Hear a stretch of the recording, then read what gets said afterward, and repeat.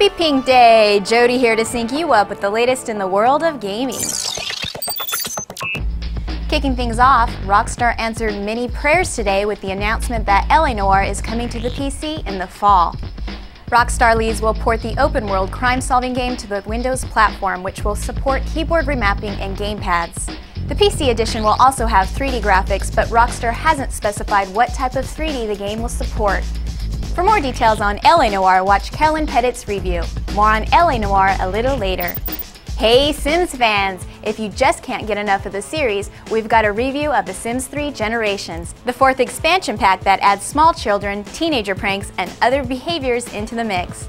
Kevin Van Ar believes the expansion is a pleasant extension of what The Sims 3 already does, but it isn't nearly as interesting as the expansions that came before it. Visit the GameSpace for the full review. GameSpot Australia brings you part 2 of their Final Thoughts feature for LA Noire.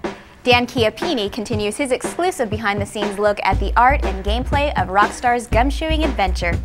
The feature contains an interview with Team Bondi Studio head Brandon McNamara about the game's development, lessons learned, and much more. For those who haven't finished the game, be careful, the interview contains spoilers. If solving cases isn't your thing, but being a demon-possessed boy is, GameSpot UK's Guy Cocker has his written impressions of Lucius. This horror adventure is inspired by flicks like The Omen and The Shining. Guy Cocker shared that the game is dark and twisted, but it's not overly graphic in its depictions of the murders, often cutting away during the actual deaths. Visit the GameSpace to read more. There's your look at today. Let's sync back up tomorrow.